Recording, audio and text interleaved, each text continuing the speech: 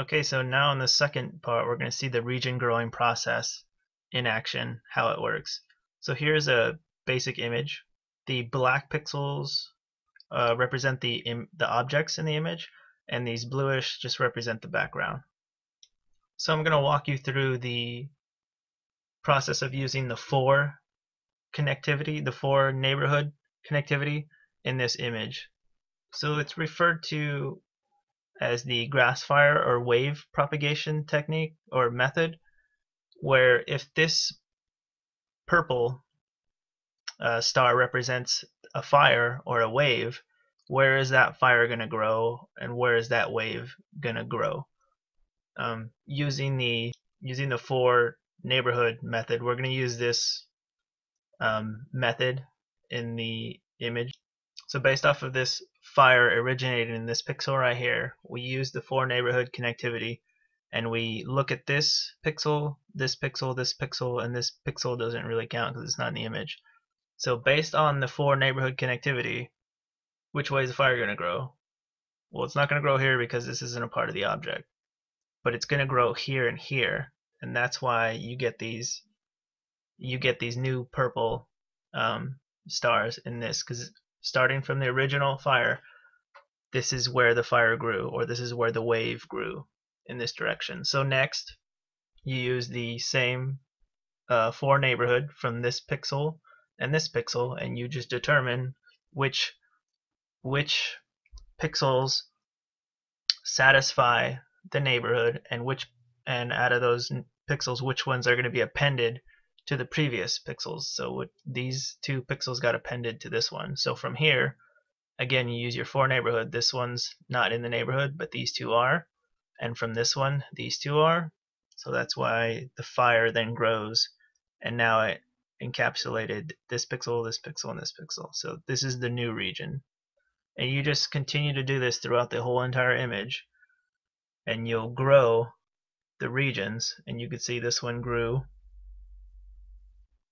into, now they're all yellow stars, and that's how this region right here designated region 1. So then you would go start a new point, start a new fire here, and you would continue to use the for neighborhood connectivity throughout this whole entire image, and you would see that these regions would be labeled as follows. You have this region, this region, this, and this region. So going back to that 4-step process, you have the second step, which determines which pixels become ones based off of satisfying the predicate or satisfying the similarity measure. Our measure was the for neighborhood connectivity. Once you determine those ones and zeros, then you cluster them.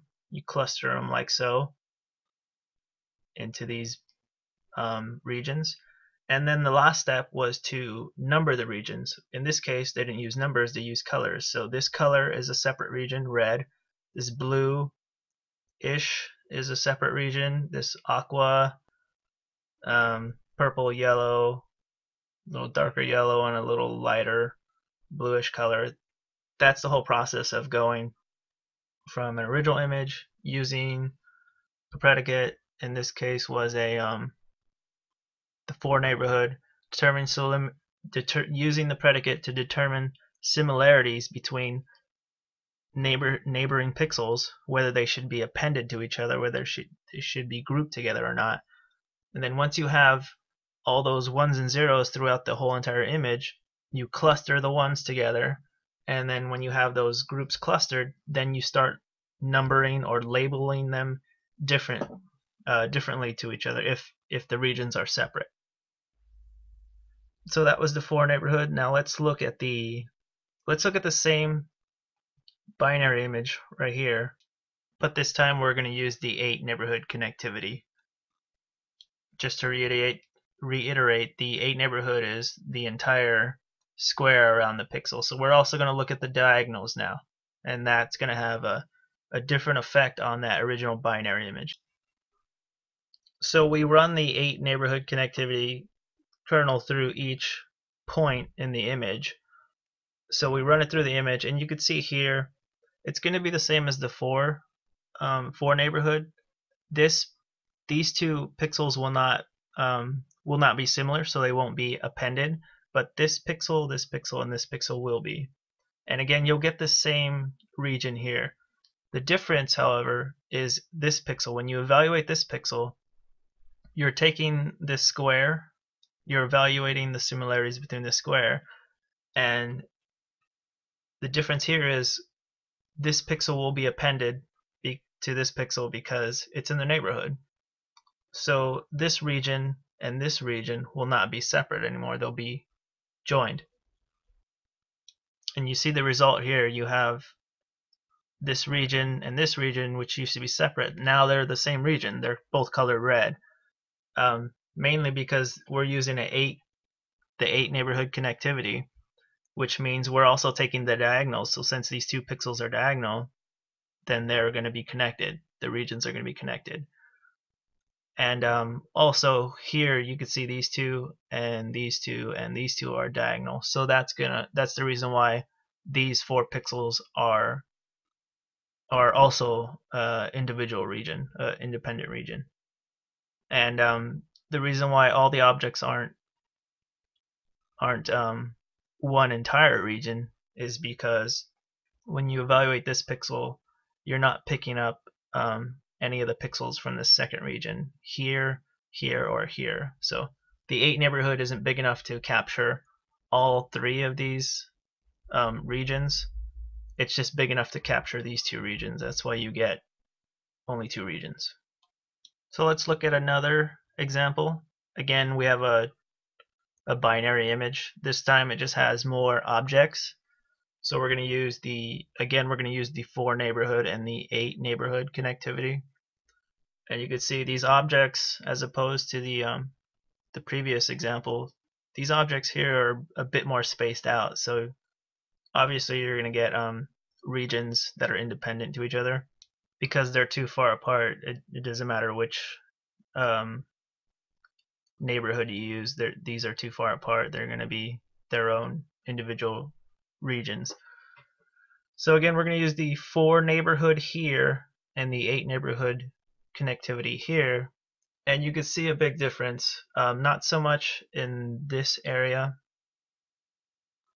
but a lot in this little plus sign, this diamond, and this diagonal line that goes from the bottom to the top. You could see that in the 8 connectivity, it catches this object as one region, this object as another region, and this line as another region. Whereas with the 4 connectivity, because it's only looking at the top, bottom, left, and right, this object gets split up into 4 different regions, and this diamond gets split up into many regions, and this line is a region, is each pixel within that line is its own independent region.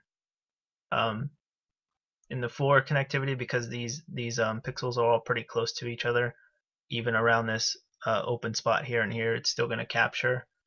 It's still going to the similarities are still going to be the same, so they're all going to get appended. Same thing in the 8 connectivity. This specific object here is different in the 4 connectivity, again because the 4 connectivity neighborhood does not connect diagonals, and since this pixel here and this pixel are diagonal to each other, they don't get captured. Whereas in the 8, where it does evaluate the diagonals, this becomes one region individually.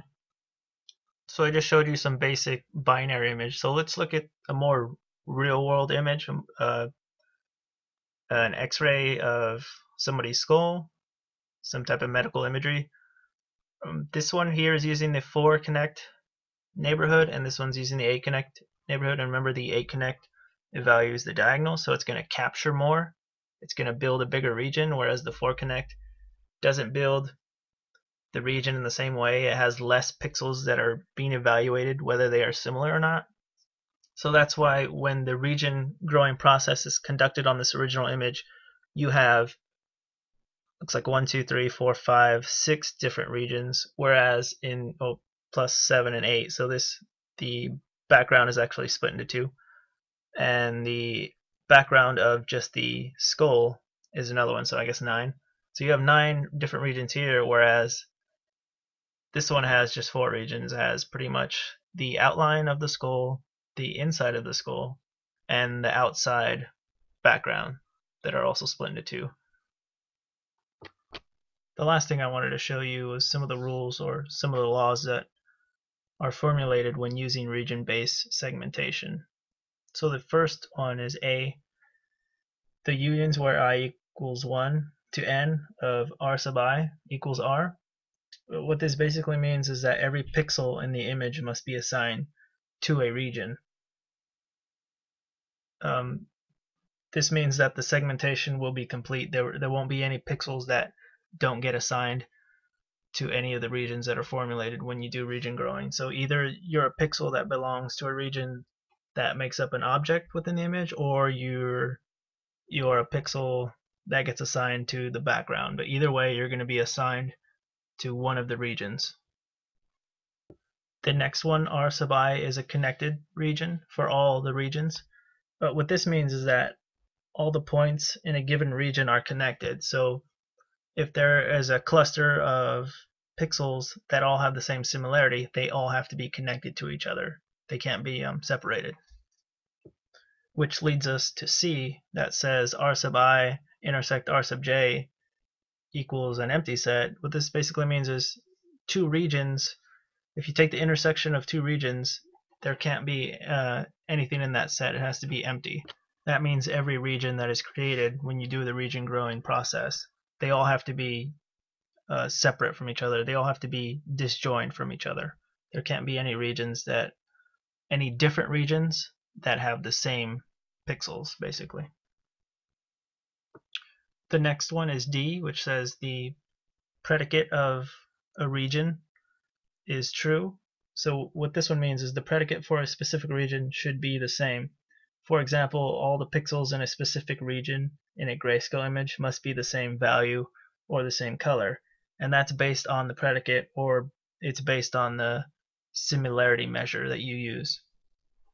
And that leads us to the last one, which is E, which says the predicate of the union of 2 adjacent regions must be false. And that's basically the opposite of D, which means that any regions adjacent to each other are not similar values based on the predicate.